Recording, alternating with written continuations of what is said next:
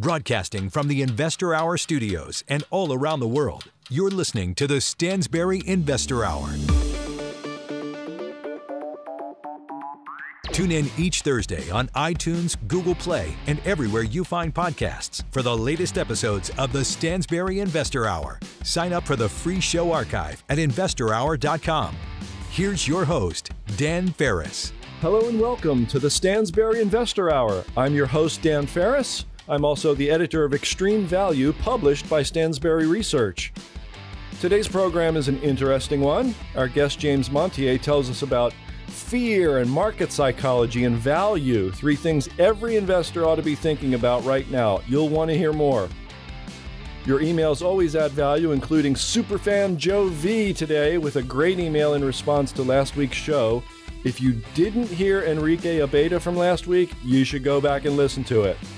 And as always, my rant. This week I'll talk about enormous changes in the food, oil, and restaurant industries and what I think comes next for each. That and more right now on the Stansberry Investor Hour. All right, let's talk about a few industries that are heavily impacted, including one that I think could create some real societal issues starting, right this minute. So this letter on Sunday appeared in a couple of newspapers, New York Times, and on the website of the company Tyson Foods, right? The big meat processing company. And you've probably seen Tyson brands at the grocery store. So John Tyson, chairman and CEO of Tyson Foods, wrote a letter on Sunday, and he basically alerted the country of an impending shortage of meat. And by association, we just took this as an impending shortage of food because what can affect the production of meat can affect the production of all food, right? And I'll just quote you one little passage that kind of sums up the problem here. And Tyson wrote, "Farmers across the nation simply will not have anywhere to sell their livestock to be processed when they could have fed the nation. Millions of animals, chickens, pigs, and cattle will be depopulated because of the closure of our processing facilities," end quote. So these are essential businesses, these meat processing facilities, but they're closing them because people are getting the coronavirus. They're getting sick, so they had to close them. And they closed a bunch of them. So you got all these animals that are mature and ready for slaughter, and there's no place to send them. So what do? Well, depopulated is, there's all these euphemistic terms, euthanization and depopulation. They kill them without eating them is what happens. They're wasted. And, I have a soft heart for animals. I'm no vegetarian, okay? But we bring these animals into the world and raise them up and care for them so that we can eat them. And it's tragically sad to see them killed without being eaten. It makes their lives, it's like they lived and died in vain. I watched a Canadian farmer on Bloomberg TV Monday morning, openly emotional, talking about this and talking about farmers having to euthanize thousands of animals at a time. It's terrible. He was more concerned. It was more than just the lost revenue and investment, although that's a big impact too. It was just the thought of all these animals, as I say, having lived and died in vain. It's heartbreaking. And these are essential businesses, and yet they're still having to close down because people are getting the virus. And Tyson said, this is the thing that got me. He just said, the food supply chain is breaking. The food supply chain is breaking. That's scary. You and I, we're big time investors or whatever. We got plenty of money in our 401ks or wherever. We got resources we can tap. And if things cost a little more or get expensive, we can probably still afford it. But poor people who don't have anything to their name, they won't be able to afford it and they won't be able to get it. The supplies will be gone from the stores. Anybody who can get it will pay a fortune. And people are going to start getting hungry, I'm afraid. At first people will say, okay, well, here I am. I'm poor. I don't have a penny to my name. Put yourself in their shoes. What are they going to do? They're going to be like, I'm going to steal this. I'm going to get food any way that I can. That's bad enough. But my fear is that this goes on and on and on, and the government doesn't let us go back to work soon enough. And then we start seeing like mass violence, I don't want to see that. You don't want to see that. Nobody but the craziest people in our society want to see that. And this is the leading edge of that. And I pray, if you think I'm being overly dramatic, I pray that you're right. But man, this one thing, this one industry, it scares the bejeebers out of me. I feel like our way of life, it's one thing to have a severe recession or even a depression, but for our way of life to break down, to be shut down like this, I think it's probably harder to restart than people understand, beyond a certain point, if it goes on long enough. And you can see this in the next market I'll talk about, which is fossil fuels. And fossil fuels, that's at the heart of every developed country. It's like the blood, the circulatory system of a developed economy. And the shutdown globally has destroyed demand. I saw a map this morning on Twitter of tankers filled to the brim with oil because there's no place to put it on land, hugging every coastline of every continent. All in the Gulf of Mexico, all up and down and around the coast of Africa, all up and down and around the coast of North and South America. It looked crazy. It looked like a bunch of little bugs about to invade the continents. It looks crazy. It's all these tankers just filled to the brim with crude oil. But hey, no problem, right? We start the economy back up. We get going again. We just crank up oil production and away we go. Everything's fine. Well, not so fast. There was an article in the Wall Street Journal earlier this week, and it focused on offshore producers. The offshore producers have begun shutting down, and they're saying they might not return to the market for many years. And the suggestion was that it's unrealistic to view crude oil production like some kind of a kitchen faucet where you turn it on and off in an instant. So the offshore producers, they shut in for, a few days at a time sometimes when they get a hurricane or something. But the way they're talking now, they're shutting in like 80, 90, 100% of their production, some of these companies, because low oil prices hit them a little harder. The offshore producers need a premium price to justify the extra transportation to get the crude oil into onshore refineries, you see? So, when the price goes negative $12 or whatever it is now, it really hits them harder. And they're saying, they quoted this one guy from Talos Energy, the CEO of Talos Energy, an offshore producer, Tim Duncan. And he said, in offshore, we don't shut in fields, we shutter them. You begin the process of leaving them forever, right? So the implication there is we can't just start this stuff up like turning the kitchen faucet back on. And this is meaningful now because offshore producers account for a record 15% of U.S. oil production before the virus hit, right? Last year, 15%. So if enough of that production capacity disappears, if most of it disappears, here's what I think could happen next in the crude oil market that nobody is really anticipating right now with all these tankers in the water and prices at rock bottom lows, and we saw negative prices.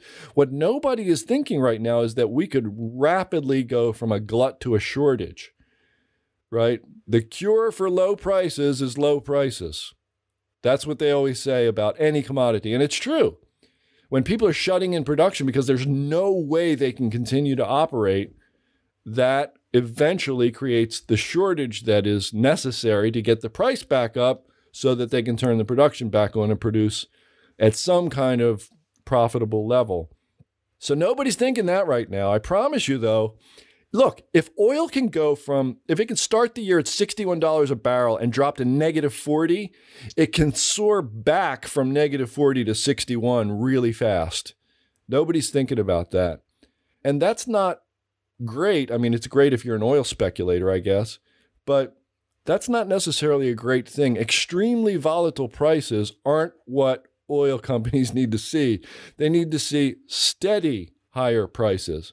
If the price just soars back to 60 real fast, they won't necessarily open up all this shut-in production, you see? So this situation, this shutting down of everything, it has created these huge imbalances. And once things go badly out of whack in one direction, then they go badly out of whack in the other direction. You can't operate in either environment in a lot of businesses. And you can see this in the essential business, so-called essential businesses. But let me tell you something about essential businesses. I'm saying you can see it in the essential businesses because they're still operating, right? But there's no such thing as a non-essential business. That's one of the biggest myths of this whole episode. There's no such thing as a non-essential business. Every business puts a roof over someone's head and food on someone's table. They're all essential. And more to the point, they're all interconnected. There was a fantastic letter in the Wall Street Journal recently. It was in the opinion section of the Wall Street Journal, if you get a subscription. Bad government is killing small businesses. And it was this restaurant owner from Michigan, Alan Van Dyke, and he wrote in, and he and his 3 kids are partners in 2 brew pubs in Grand Rapids, Michigan. And they gave some numbers. They got 59, before the virus, of course, 59 full and part-time employees. They spend $120,000 a month on payroll. They spend $130,000 a month at their vendors. And they're shut down. They were ordered to shut down the restaurant on March 16th. They kept the takeout and delivery open, but now that's shut down too. And guess what? They're still on the hook for $50,000 a month in rent and utilities and a few other things. And this guy, Van Dyke, he said, the chain reaction impact on their employees, vendors, landlord, the lenders at the bank. He finished up his letter with an old nursery rhyme. And he said, this is a quote from the letter. He says, "The old nursery rhyme says that for want of a nail, a shoe was lost. For want of a shoe, a horse was lost, and so on until a kingdom was lost. Let's not lose the nail." Right? That's what an economy is. By that analogy, it's a interconnected web of nails and shoes and horses, right? You can't separate any of them. You can't say, it's okay if we don't operate these million businesses over here. They're non-essential. The essentialness of those businesses, due to the interconnected nature of an advanced economy, the essentialness is a law of nature. You cannot break laws of nature. You can only break yourself and everyone around you against them if you try to violate them. And that's what we're doing. We're violating the interconnectedness of an economy by saying these are non-essential, these are essential. They're all essential. And we're witnessing that now. If you want to get the classic statement of this, you read a piece by a guy named Leonard Read, R-E-A-D. It's a classic essay. It's called I Pencil. Yes, I Pencil is what it's called. And he writes the thing from the viewpoint of the pencil. And he says, no single human being knows how to make a pencil. And it sounds like a ridiculous statement until you read through, and he describes what he calls the pencil's innumerable antecedents, which is just all the stuff that happens before you actually get a pencil in your hand. And he starts with the tree, a cedar tree that grows. He wrote this thing in 1958. So at that time, he said the cedar tree grows in Northern California and Oregon. And then he says, now contemplate all the saws and trucks and rope and the other countless gear used in harvesting and carting the cedar logs to the railroad siding. Think of all the persons and the numberless skills that went into their fabrication, the mining of ore, the making of steel, refinement into saws, axes, motors, the growing of hemp and bringing it through all the stages to heavy and strong rope, logging camps with their beds and mess halls and cookery and the raising of all the foods. Why, untold thousands of persons had a hand in every cup of coffee the loggers drink. And that the thing continues through every step of the way. And then, you just become aware, wow, the interconnectedness just to put a freaking pencil in my hand, it's pretty amazing. And of course, his point is, it's an economic essay. So his point is, none of this happened by central planning. It just happened by people voluntarily interacting. And when people aren't allowed to voluntarily interact like that, we get what we're looking at, which is a crude oil market that is so insane, even if the price shoots back up, we may have a big problem having enough supply. And a food market that could send people rioting in the streets if we let this go on for another couple of months, etc. You see?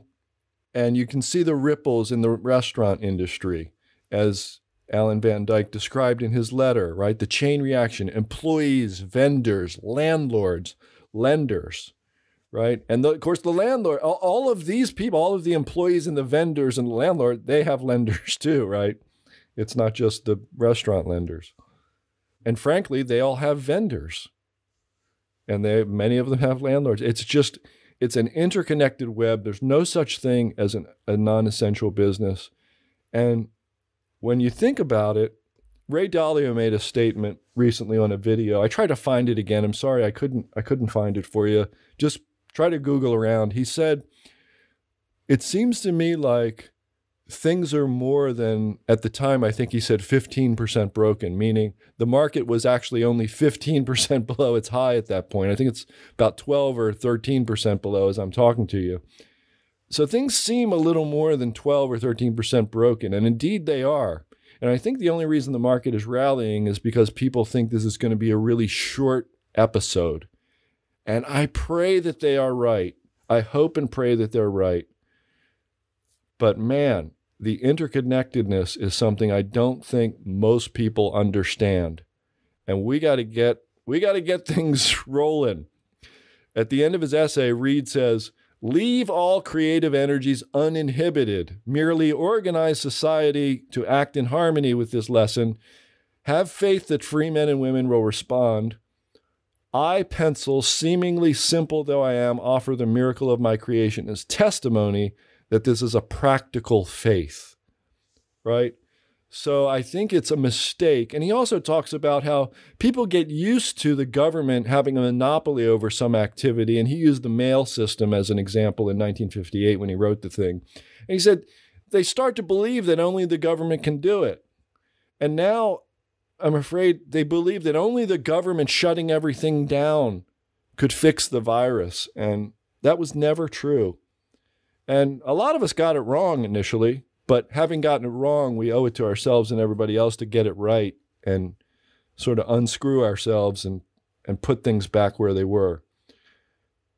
So crude oil probably screams back to life, I'm thinking. The price of it anyway.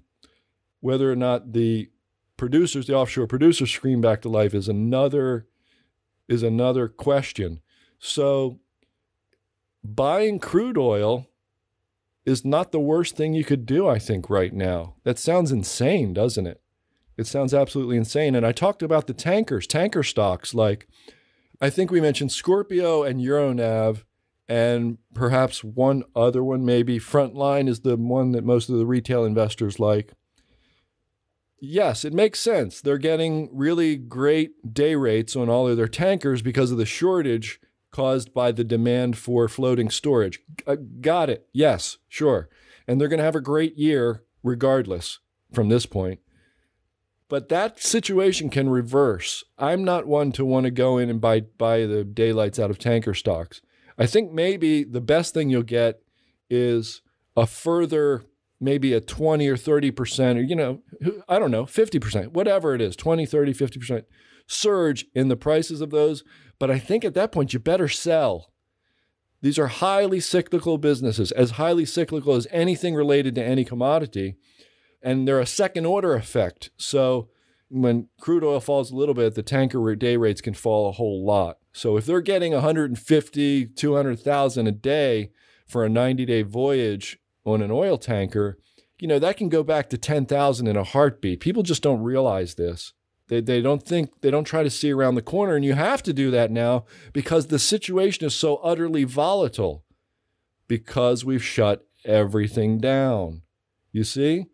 So I think it's probably better at this point to speculate on oil, going long oil, than it is to speculate going long oil tankers, unless you think you're going to be nimble enough to get out. As far as the restaurants go, man, they're tough in the best of times. I'm not one who's going to go take a flyer on restaurants. If you did, though, what I'd want to do is I'd want to look around at a levered restaurant company. I mean, we're talking about a speculation here under the best of circumstances. So you look for a levered restaurant company like Dave & Buster's, just an example. I'm not saying you should buy it. And think about whether or not that business is going to survive and return to anything like normal because it's so highly levered. I think they've got close to, by the time this is over, I think they'll have more than $2 billion in debt. $1.9 billion was the balance last time I saw their debt balance. So So maybe you find something like that and you get a huge pop. I know it got a really big pop off the bottom in March. It went like 3 or 4x in a couple of weeks real quick. So maybe if you think the restaurant business is going to come back, that's a way to do that. Otherwise, you just buy McDonald's or something and Starbucks and things like that, things that are going to be great businesses for a very long time. So what do we talk about? Food, that's a difficult one. I don't want to venture in with a speculation there. I'll tell you what, the only food-related recommendation that I've made that I really still like is Dollar General. That thing is up sharply and it's made new highs along with stocks like Walmart. I know Costco has done pretty well, but I know Walmart's made new highs and I know Dollar General's made new highs because, people have to buy food and those are like the cheapest places to buy food, period. And even if there are shortages, they will probably, they know the food supply chain better than anybody, right? Another idea that's been floated to me is something like Beyond Meat, the meat substitute company. So if we have a meat shortage, well, there's no shortage of peas. That's the vegetable that Beyond Meat is based on, pea protein. I think that, again, this seems highly speculative to me because these meat substitutes are really for people, in my view, long term, they're for people who want to get off meat for some reason. They want to be vegetarians. I don't think there's a long-term play on people eating a lot less meat. So, if you want to speculate on that due to the meat shortages that Tyson talked about in his letter, that's between you and God, and you and the market. I have nothing to say about it. I don't think it's a great idea, but it's nothing I would ever do because I think the economics around, I heard an executive from a pharma company say the economics around pandemics are not great. And that goes for a lot of things. You don't buy things necessarily because the pandemic is going to change everything. We're all going to eat Beyond Meat from now on. So those are my thoughts about those industries. And we'll probably have more thoughts about more industries as things begin to develop, right? The stories are developing all the time. And we've seen the impact. You've already seen the impact in stocks like Zoom, right? Everybody's home. They're conference calling over the internet. And we've seen impacts on things like, of course, Amazon. And you go to Amazon and they say, hey, your stuff might not get to you as quickly because of this COVID-19. I know we're buying more stuff online than ever, right? I'm sure everybody is. It makes sense. And eventually Amazon, that is a good long-term play because eventually Amazon, I believe, if Prime users are spending, I think around $1,400 a year now, Amazon Prime users, I think eventually it goes more closer to like 10 grand or 14 grand as they take over basically all of the boring parts of your shopping. It goes to some number much higher than that. And that's pretty cool for that business. Okay, that's it. That's my rant for today. Right now, I want to talk with one of my very favorite people in the financial industry, Mr. James Montier. Let's do that right now. Don't get left behind in America's wealth gap. We all know it's growing faster than ever, but you don't have to be on the outside looking in. For the first time ever, one of America's most successful multimillionaires has gone on camera to explain the gap and the 3 steps to take right now to get on the right side of the trend. Find out who it is and get the facts now about how this new economy works. Watch this important video for free and learn the 3 important steps to take right now. Go online, growingwealthgap.com. Visit growingwealthgap.com now. James Montier is a member of GMO's asset allocation team. GMO stands for Grantham, Mayo, and Van Otterloo, very famous Wall Street firm. Prior to joining GMO in 2009, he was co-head of global strategy at Société Générale. Mr. Montier is the author of several books, including Behavioral Investing, A Practitioner's Guide to Applying Behavioral Finance, Value Investing, Tools and Techniques for Intelligent Investment, and The Little Book of Behavioral Investing. Mr. Montier is a visiting fellow at the University of Durham and a fellow of the Royal Society of Arts. He holds a BA in economics from Portsmouth University and a Master of Science in Economics from Warwick University. James Montier, welcome to the program, sir. Thank you very much. Thank you for having me. James, before we talk about your thoughts on the current state of things in the world, I always wonder with my guest, at what point in your life did finance become the sort of obvious career path for you? That was when I was very young. I followed my father's footsteps. So my dear dad was an investment manager long ago. And during the school holidays and college holidays, I used to go and work at his firm and try and help out. And so it was really probably when I was doing my GCSEs, so that would have been about the age of 16, that I kind of really decided that this was what I wanted to do for a living. The rest is history. What was your first finance gig? Who'd you work for first? So the very first job I had was when I left university. I was hired by Kleinwort Benson as a junior economist. And that was in 1992. The Pleistocene era. Yes, I remember it well. What did you do there? Just sort of a budding analyst? Yeah, I was. I had a variety of various bits and pieces of jobs, but my least favorite was putting together the calendar of economic events, which back then was regarded as useful. And I had to look at various countries and work out when their release dates was, which didn't seem like the highest and best calling of my education, but was a small price to pay for working alongside some extraordinary people who taught me an amazing amount about investing. In particular, a gentleman called Albert Edwards, who I spent nearly 18 years working alongside, and that was a huge pleasure. Yeah, that was sort of where I was headed. Was there anybody, he was obviously, I guess, one of the early people, but was there a breakthrough moment for you? Was there a moment when you said, hey, I'm going to be a value investor or a behavioral guy, or was there a moment like that in your career? I think there was, and it came oddly from trying to not be those things in many regards. So when I started out, I was kind of trying to apply economics to the world of investing, because that was kind of the natural thing for me to do, given I'd been an economist. And what I discovered was it was pretty lousy. I not only wasn't I very good at it, but it didn't really help at all. And what I found was that effectively the kind of recommendations and framework that standard economics offered really wasn't terribly helpful. And in my very first recommended trade for the foreign exchange department, I remember suggesting that we went short the Swedish krona. Which eventually came good, but I do also remember the head of the FX division in my first week telling me we had managed to lose more on that trade than it cost to employ me in the year, which was not saying a lot since I was all of 21 or 22 years old, but it was a fairly sobering reality check about my abilities to time these things.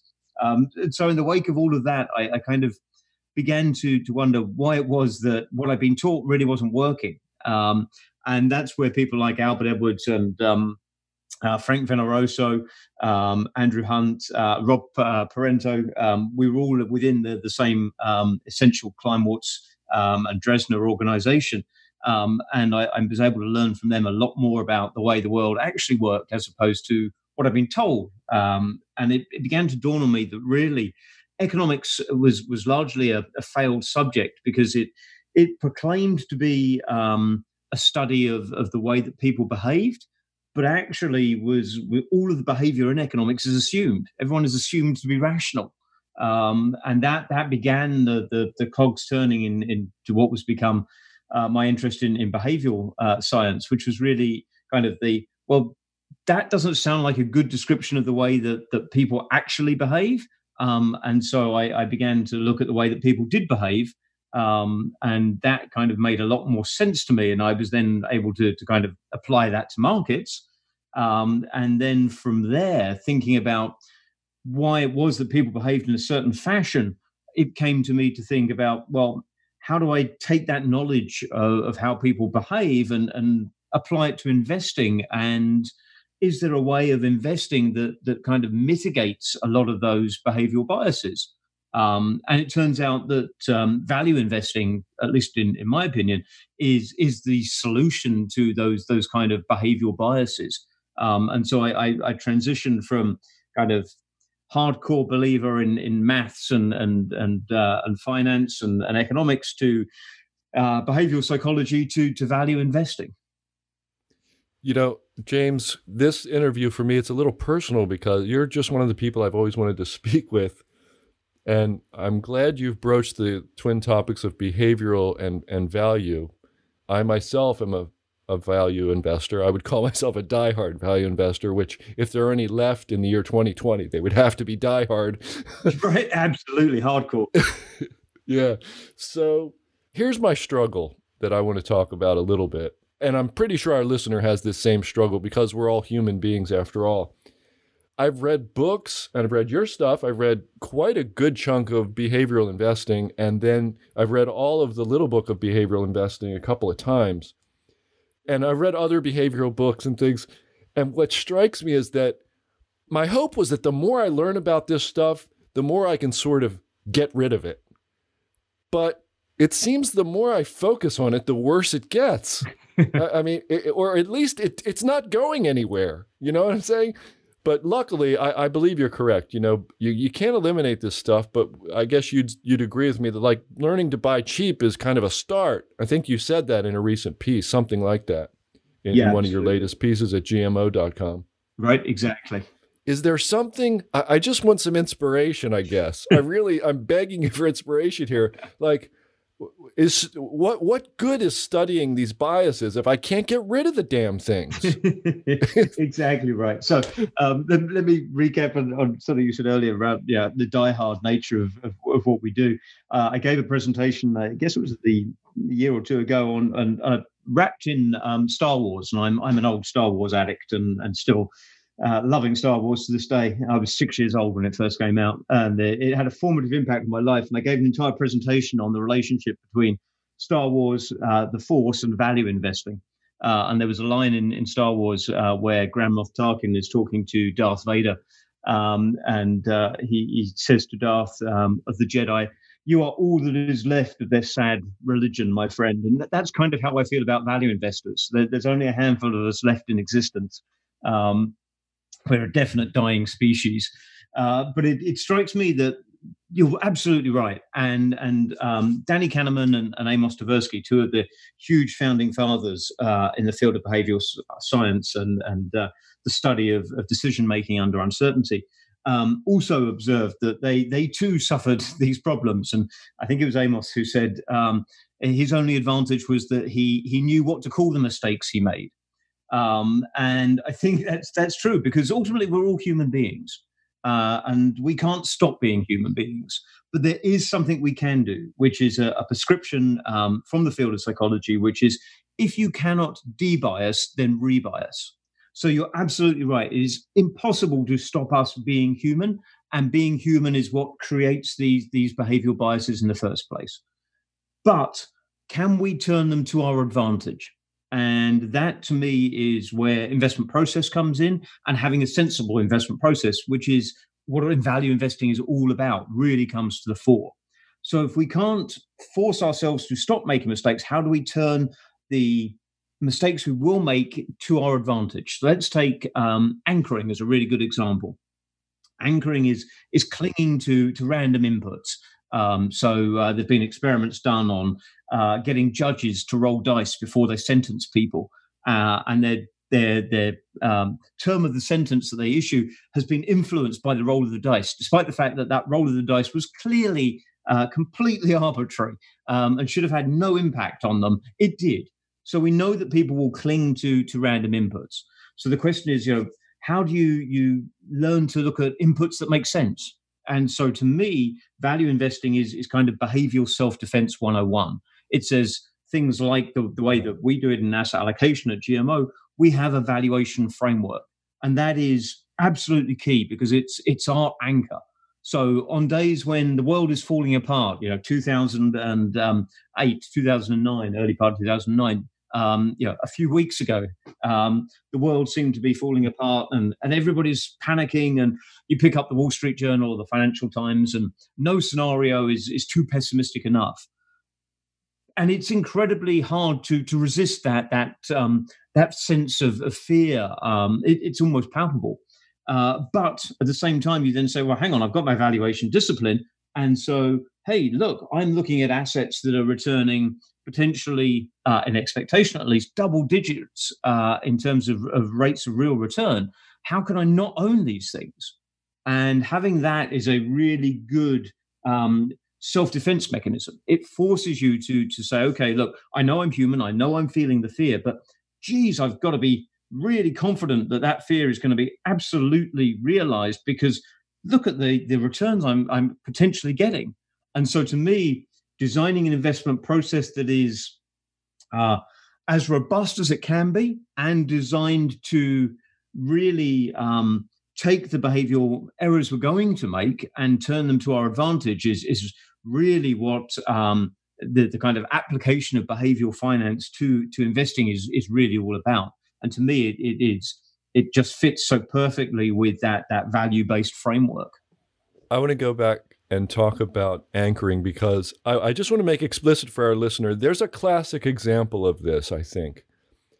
Someone finds a stock at $10. They see it was at $5 earlier, and they say, oh, it's already doubled. It's too late. And then there's the other thing where they find the stock at 10. They see it was at 15, and they say, oh, it's worth 15. It's destined to go back to 15. I think anchoring on a previous price like that, I know that many listeners are nodding their heads. I should be nodding my head. I've done it. It's very difficult not to do it. But you're saying if we stick with valuation, that will help, alleviate this problem. But of course, the comeback, I'll just be the devil's advocate. I'll be the typical, homo mistakus, you called him, in the Little Book of Behavioral Investing, which is a great book. Everyone listening should read it. And the typical guy would say, oh, well, but that doesn't mean it can't get cheaper, right? If you value something, you think it's a good deal, that doesn't mean it can't get cheaper. So then this is where the fortitude comes in. And this is a topic I return to because it seems to me like value investing, at some point, it's going to boil down to this. It's going to boil down to having the courage over your convictions, which was practically a phrase straight out of Ben Graham, right? The courage of your convictions. Where does that courage come from, in your opinion? And do you agree that it comes down to that? I do agree with that. Yes, I absolutely agree with that. And I think Sir John Templeton actually had some insights here. Sir John pointed out that we were very bad emotional time travelers. So we weren't good at predicting how we were going to feel at various points in time. So what he used to do was do his analysis and his work on quiet days when nothing was happening. When he turned his computers off, he was just focused on valuing a stock. He'd do his valuation. He'd look at what he'd come up with, and then he would place a limit order in the market at that price, because he knew that what would happen on the day when, let's say, his favorite stock had fallen halved, let's say, he would never have the courage of his convictions. And so by having that limit order already out there, that limit buy order, if the stock had got to that price, he'd buy it. It took that ability to override that emotional impact of that day completely out of the equation. And so one of the ways you can have the courage of convictions is to do exactly something like that, is to have a battle plan to say, okay, look, here's what I think the stock is worth. Here is my analysis. Geez, it's half that or double that, and then act accordingly. But do your analysis not in the heat of the moment, because when you're in the heat of the moment, you find all of those emotional influences are at their very worst. And that's the nature of the beast. Emotion is wired into the way that we function to force us to act in a certain way, and to act in what is often not a rational approach, but is a life-saving one. And this is something that I think is key for investors to understand, that our brains are shaped by a process of evolution that takes hundreds of thousands of years. We're basically designed for life on the African savanna of 150,000 years ago, not the industrial age of 300 years ago, let alone the information age of today. And so Our brains are, imagine you're walking up across the savannah, and you spot a twig, and you think, oh, that could be a snake. I'll give it a wide berth. That's fine. And in an evolutionary sense, makes a great deal of sense, because if you get that wrong, the consequences are pretty damn fatal. If you tread on the snake and it bites you, you're pretty much evolutionary toast. Whereas if you give it a wide berth and it was a stick, okay, fine, it wasn't optimal, but it was good enough. You did well. You survived. And so the brain is often designed to let emotions do their job. They have like a fast circuit, an override, if you like. And bypassing that is hard in the fleeting instance. And so I think having a process, having a methodology, doing your work on the quiet days when nothing is happening is absolutely one of the ways you can get comfortable with having the courage of your convictions and then being able to act on them. And it's those two things that I think have to come together to allow us to behave in a certain fashion. It sounds like you only come to work on the weekends these days, James. I try and avoid work at all times, if I'm honest, man. my least favorite four-letter word. Yes. So I guess where I'm left then, this is not for everyone. This value investing, managing your own money, having your own process, needing to figure out how you're going to have the fortitude to ride out the inevitable drawdowns and mistakes, frankly. It ain't for everybody, is it? It just isn't for everybody. No, absolutely. It takes a certain type of person. And I've actually hypothesized that there's something kind of odd about value investors. And I say that as one. But it's kind of interesting that there are some studies about social behavior and brain function. And also they relate to pain. And it turns out that the parts of the brain that react to real physical pain, having your arm broken, are exactly the same parts of the brain that react to social exclusion, doing something different. And as a value investor, you are inherently going to be doing something different. You are going to be buying what others are selling and selling what others are buying. So you're going to be going against the crowd. That is the nature of the beast. Well, it turns out that that's a little bit like having your arm broken on a regular basis. So I think in some ways, value investors are kind of financial masochists. We just like the pain. And that clearly is really not for everybody. Clearly not. I'm glad you mentioned this bit about liking the pain and the pain. And we're having a conversation about fear and pain. And of course, you wrote this really neat piece dated March 25th, 2020 on the GMO website called Fear and the Psychology of Bear Markets. And it makes a very similar point to what you just said. Basically, the point is when people just got hurt in the market, they kind of don't want to be in the market anymore. And that tends to be a mistake. And yet brain damaged people like you and me, we keep coming back for more. Yeah, right. Exactly. It makes all the difference. I talked to a fellow who's part of one of our affiliate companies, a guy named Enrique Abeta. He was making the point, he said, yeah, one of the reasons Warren Buffett is so successful is because he's almost 90, or he's 90, I guess now. And all you got to do is stay in the market for decades and decades and decades and not be scared out of it. And you should do pretty well. Yeah, absolutely. It's one of the colours of being a value investor. We've already touched on it. You mentioned earlier that there is nothing that stops a cheap stock or market getting cheaper and an expensive stock or market getting more expensive. And valuation is an incredibly useful long-term signal and a pretty terrible short-term one. There is nothing that stops a cheap stock getting cheaper or a more expensive stock getting more expensive. And so if you're going to be a value-based investor, you are going to need to have a long time horizon. And of course, everybody says they have a long time horizon right up until you hit that first period of poor performance. And then suddenly it's like, well, what did you do yesterday? And I'm like, what? But you said you were long term. Well, yes, but this times are challenging. We need to focus on the short term. And so there's this insane habit of trying to always shrink time horizons. And I think we talked about how the brain was potentially not well suited to the information age. One of the side effects of the information age is definitely a kind of increase in short-termism. Maynard Keynes talked about it in the general theory. He talked about how he had come to believe that investing should be like a marriage, permanent and indissoluble except under extreme circumstances. But he didn't think that very many people behaved like that because they were all focused on the short term. And that was written in the 1930s. Fast forward to today, and it's just that situation writ even larger. And that's a real challenge for any investor, I think, is how to maintain that focus on the long term. One thing I realized is the difference. I mentioned Buffett just being older, but another key difference seems to me like most people want money. They don't want equity. But Buffett, he wants to own those equities, and he wants to own them forever. He doesn't want money. He wants to be an equity owner. And I think it's so difficult for the average person to look at it that way and say, the average human being, I'm just acknowledging humanity. I'm not talking down to anyone. It's so difficult for someone to say, yeah, I really want to own these equities. What they really want to do is make money.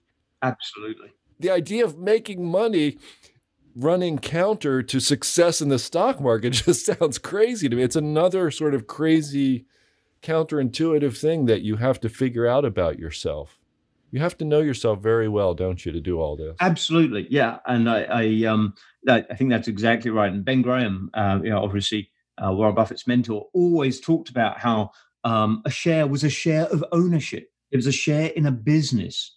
It wasn't just a bit of paper. And yet today, I think everybody sees it exactly as you say, as little bits of paper, or not even bits of paper anymore. Now they're just ticks on a screen, right? It's we don't even have paper-based trading anymore.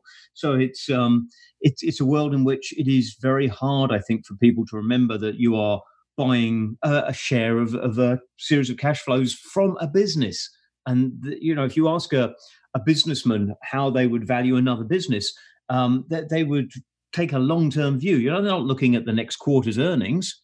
That would be insane for them to try and do that. They look at the expected cash flows over a very long time period in exactly the same way as a value investor does.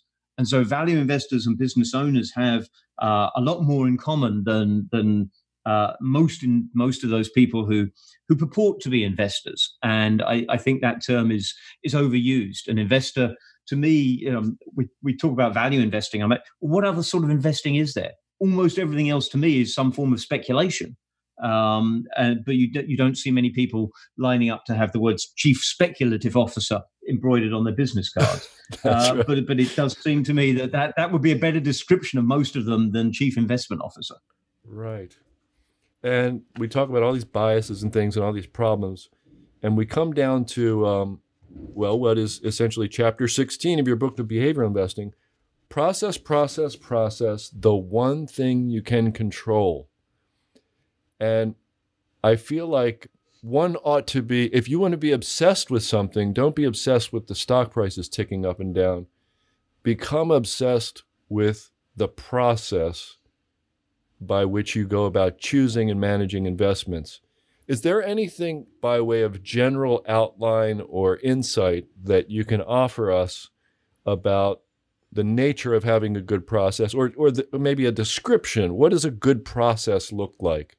And, for an individual investor, I don't, if it's different from an institutional one, I don't really know.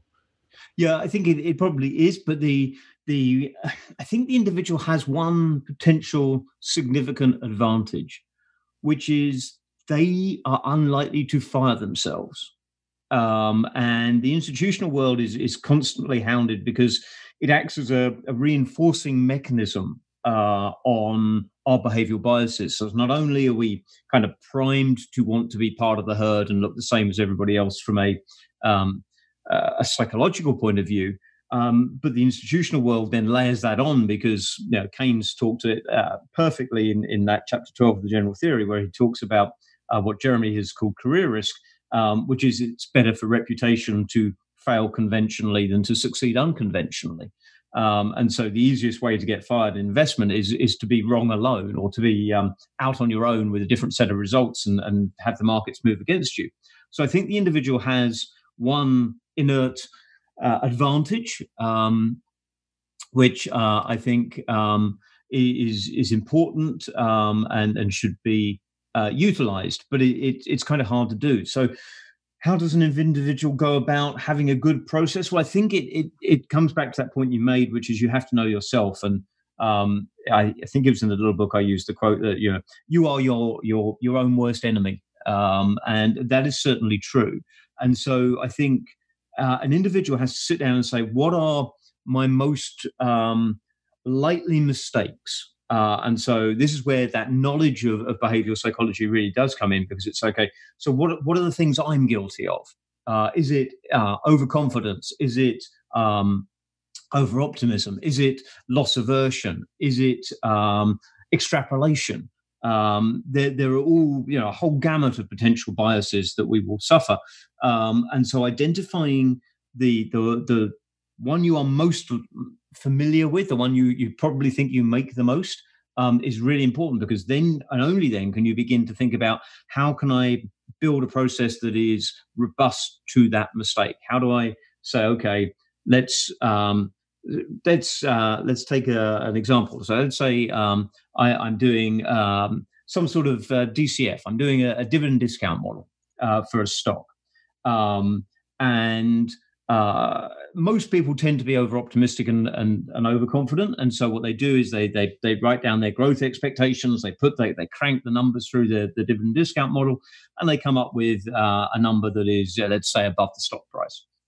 So rather than following that particular problem, if you know yourself to be over-optimistic in nature, then I think there's a way you can turn that on its head and say, okay, so rather than starting with my forecast, what I should do is take the market price and back out what's implied. So reverse engineer my dividend discount model and say, okay, what growth is implied by the stock price today? Then let me have a think about how likely it is that stock is going to generate that kind of growth. And that reframing of the problem, I think, can often help mitigate some of the behavioral biases that we otherwise kind of blunder into somewhat blindly. I'm really glad you said that. I write a newsletter called Extreme Value, and that is exactly how we proceed. It prevents you having to predict so much, right? And forecast so much. It's great. Exactly. And prediction is one of those sort of areas where we are really poor. Forecasting is not a good idea. We tend to get very overconfident, very overenthusiastic, or we simply extrapolate. So if the world is falling apart, it works both ends of the spectrum. At the peak, you want to extrapolate, and we end up with, in 2000, Cisco needing to have sales growth that was going to make it larger than the entire planet Earth to make it worth its while. And similarly, in the other end of the spectrum, in 2008, no scenario is too pessimistic. The world could end tomorrow, and people are sitting there nodding, saying, "Yes, you're right, it could." And so there's this terrible habit of extrapolating at both peak and trough. And so taking that away and saying, look, at the peak, yes, Cisco has to grow to be, we have to develop interstellar kind of trade if Cisco is going to live up to its expectations. And similarly, at the kind of lows of 2008, you're looking there and saying, geez, is Microsoft really going to contract at the rate that's being priced in here? It's insane. So turning that on its head and using that reverse engineered approach, I think is incredibly sound. Yes, it fights against that recency bias that you wrote about in that recent piece I mentioned on GMO.com. Extrapolating what happened yesterday into the future, infinitely out in time, forever. Exactly, right? Yeah. It's hard, though. On, what was it, March 23rd of this year, that was the bottom so far of the current episode. And I can't imagine even 10% of everyone within the sound of my voice wasn't saying, oh my God, what is happening next? I know I was saying something like that. I thought I was pretty good at this, but it happened so fast, so utterly fast. It was a little scary. It's hard to do that. It's hard to do it when everyone is, shopping for new underwear, to put it mildly. You're going to sit there and say, oh, Well, isn't this all very nice? I'm gonna fix myself a drink and take a look at the valuations. Right. Yeah, it's inhuman. It's superhuman. It does make us sound a bit like Spock, right? And now we've drifted from Star Wars to Star Trek. But you're spotting a common theme in the things that I like here. I happen to be an old sci-fi nerd, but it is that kind of discipline. It's saying, okay, look, it is, and rest assured that during the recent lows, I too was panicking because I'm like, this is different, and it was different for me because. Previous times like 2000 and 2008, to me had been they hadn't been black swans. They'd been grey swans. Actually, in honesty, they were white swans. They were bloody great white swans that anybody should have been able to see coming if only they'd thought carefully about them. Because there was an unsustainable economic process at work. Whereas the most recent crisis, the COVID situation, is genuinely, I think, much more of a black swan. Certainly to me, it was something I hadn't seen. It was out of the blue. It was not something that it was unsustainable in economic nature. And that made it hard to cope with. But ultimately, I sat there and I wrote that piece on fear and the psychology of bear markets because I was sitting there thinking, well, ultimately, let's say this wipes out a year's worth of earnings. Does that really matter in the long-term scale of things? And it wasn't obvious that it did. It would have been incredibly unpleasant, and it still could be very unpleasant. I have no idea whether the market has bottomed or not. But I think it goes back to kind of Howard Marks's wonderful dichotomy of investors: the I know investors versus the I don't know investors. And value investors, by and large, are firmly in the I don't know. And so we spend a lot of time saying I don't know, which is not very satisfying as an answer to a question, but is ultimately much more honest. But it does mean you have to behave in a certain way, and you insist on Ben Graham's margin of safety. And so in the heart of that downturn, as COVID fear at least was gripping the world, I was sitting there saying, well, look, these assets are cheap. And one of my jobs when I joined GMO over a decade ago now, one of the things Jeremy asked me to do was to bang the table when things got cheap. And so I was sat there banging the table because to my mind, things were looking cheap. I've been surprised by how quickly they have recovered in some cases. And I have no idea how sustainable that is or not. But it was certainly a very different experience from my perspective. Well said. We're actually coming to the end of our time here. Went by so quickly. But if I could ask you, if you could leave our listener with just one thought about all this, or about anything at all, about sci-fi, if you could leave our listener with just one thought, what might that be today, James? Oh man, that's a really challenging question, isn't it? I think it would be have the courage to maintain your faith in your framework. Whatever that framework is, stick to it. Don't be led astray, to borrow Ben Graham's phrase, by Wall Street's fads and fashions. I think that is the tremendous tendency is to want to go along with what everybody else is saying, but have the willingness to be different, dare to be different. And that to me is ultimately the heart of what value investing is really all about. Excellent. That is an excellent final thought. I know you said it's a difficult question, but you kind of nailed it. I sure would like to speak with you again sometime. I have to say, I'm kind of a fanboy. I've read your stuff and I've enjoyed reading your stuff for years, and I hope you'll come back and talk with us sometime.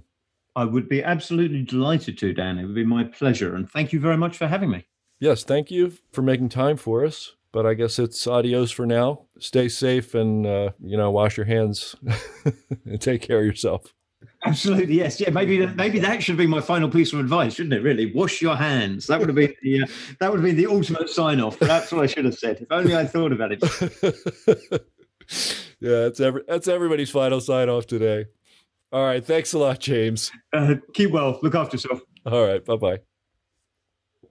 All right. Well, that was a lot of fun. James is like I said, he's one of my favorite people in finance. I definitely recommend that you read every word of the Little Book of Behavioral Investing, How Not to Be Your Own Worst Enemy by James Montier. It is an excellent, excellent book. And you'll keep coming back to it. I keep coming back to it. Wow. Okay, let's go see what's in the mailbag today.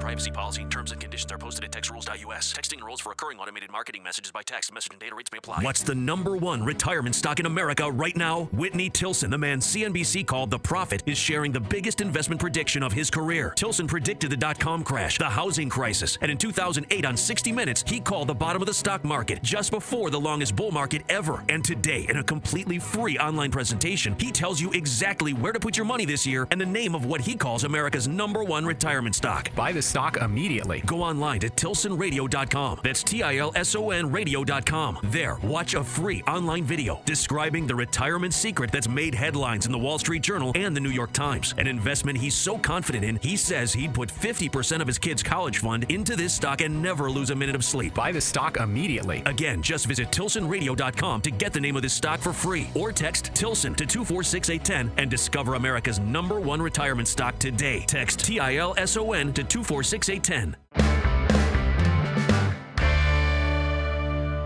This is the favorite part of my week sometimes, man. It's so much fun.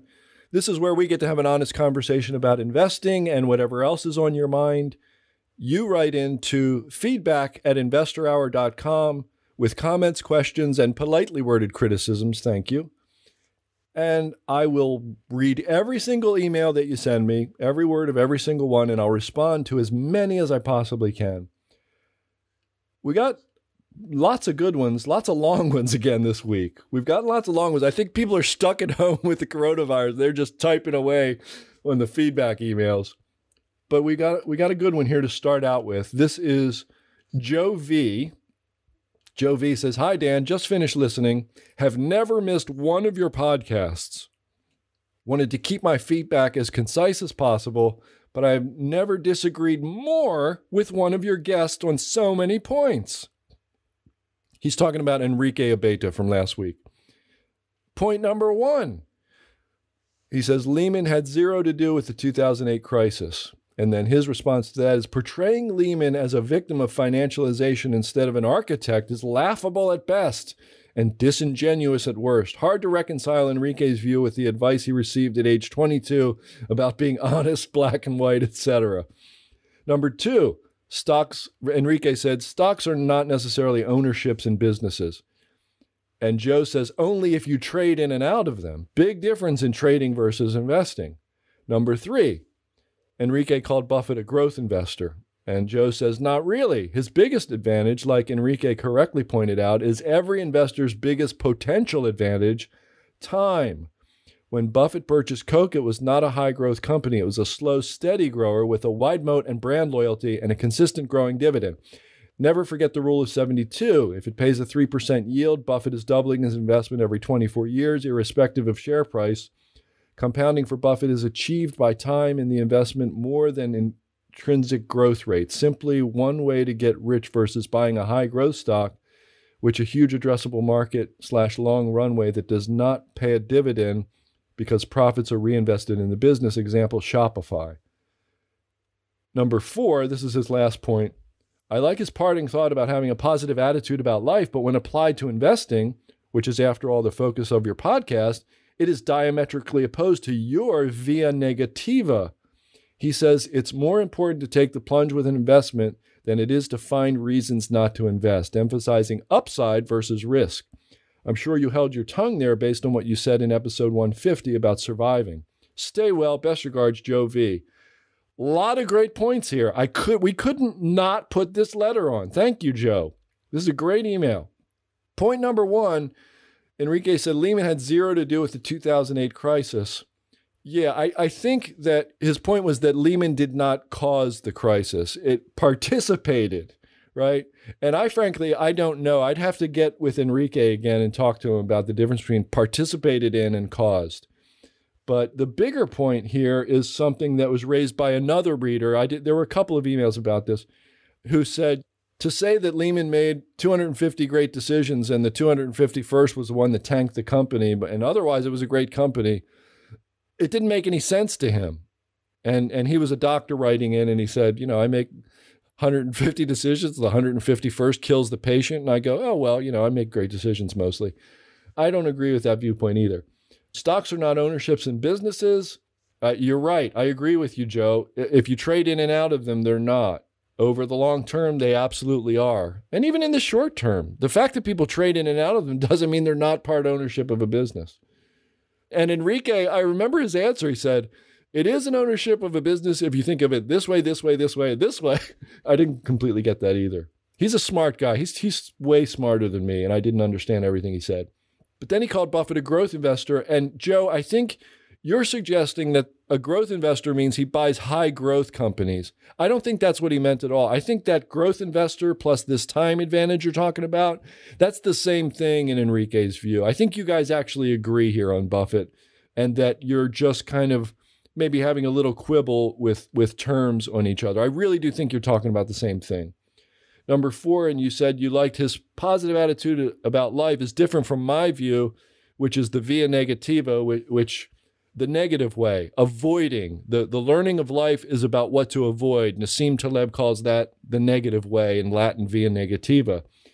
No, I think you avoid bad businesses and you avoid businesses that can't grow for a long time. I don't think that having a positive attitude means that you can't exploit the negative way. I don't think they're diametrically opposite at all.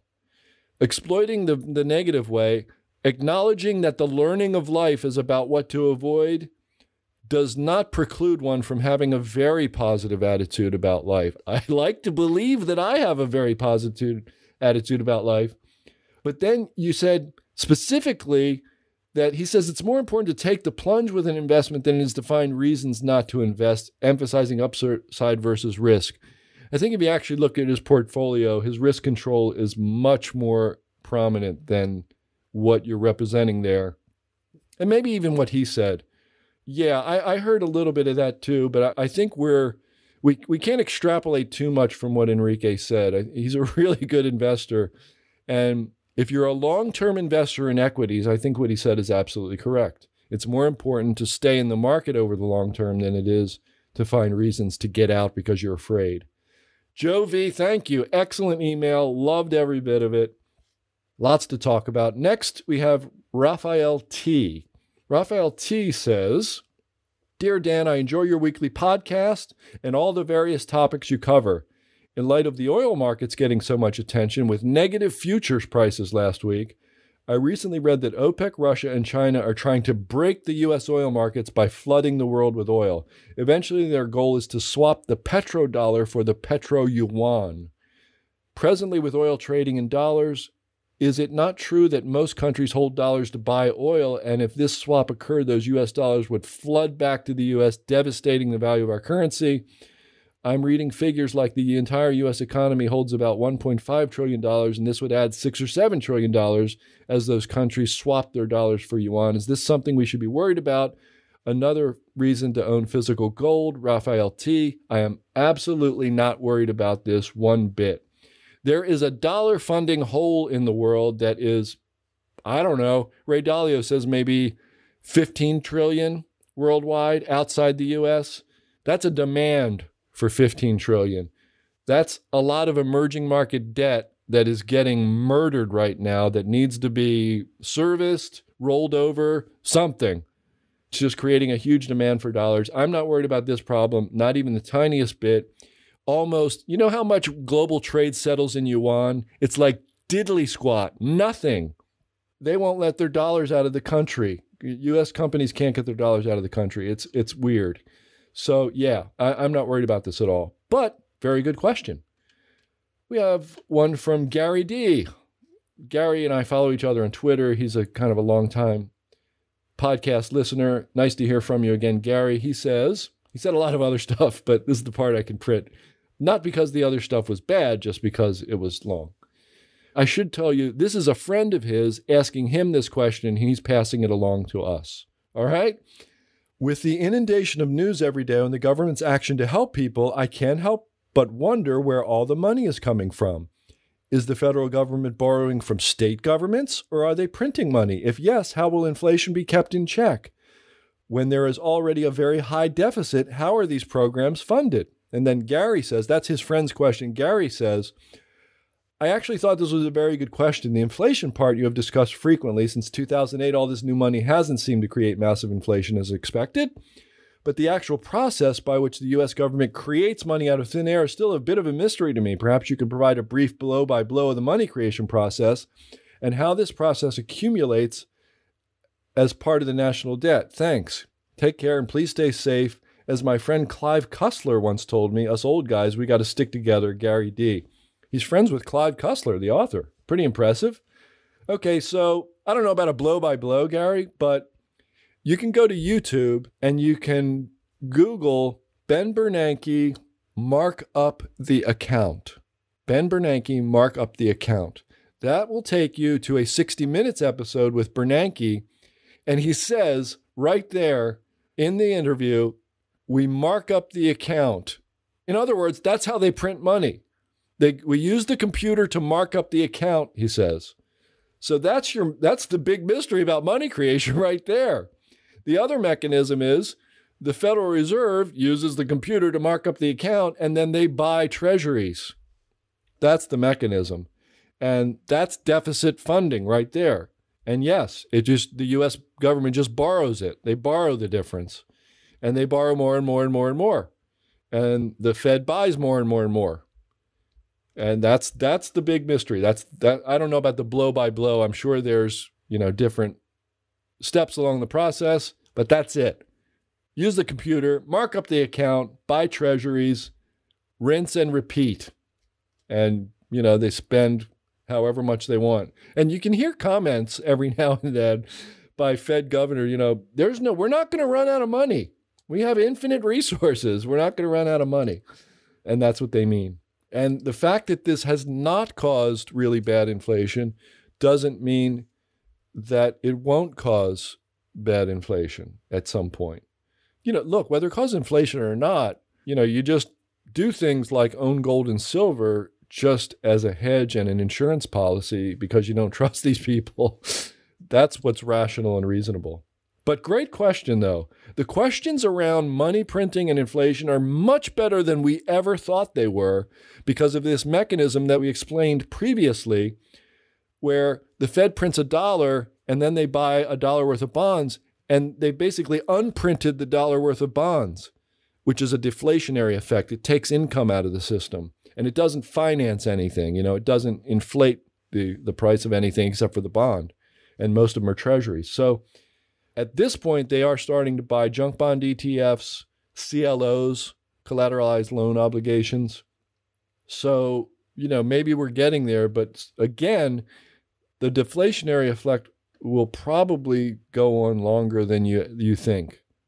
Great questions, great topic. We'll probably revisit it often until we see real inflation, right? We'll keep having to revisit this. Okay, folks, that's another episode of the Stansberry Investor Hour. I hope you enjoyed it as much as I did. Do me a favor, subscribe to the show on iTunes, Google Play, or wherever you listen to podcasts. And while you're there, help us grow the show with a rate and a review. And if you have any ideas about a guest that you'd like to hear me interview, just drop us a note at feedback@investorhour.com. You can also follow us on Facebook and Instagram. Our handle is @InvestorHour. Till next week, I'm Dan Ferris. Thanks for listening. Thank you for listening to this episode of the Stansberry Investor Hour. To access today's notes and receive notice of upcoming episodes, go to investorhour.com and enter your email. Have a question for Dan? Send him an email, feedback@investorhour.com. This broadcast is for entertainment purposes only and should not be considered personalized investment advice. Trading stocks and all other financial instruments involves risk. You should not make any investment decision based solely on what you hear. Stansberry Investor Hour is produced by Stansberry Research and is copyrighted by the Stansberry Radio Network.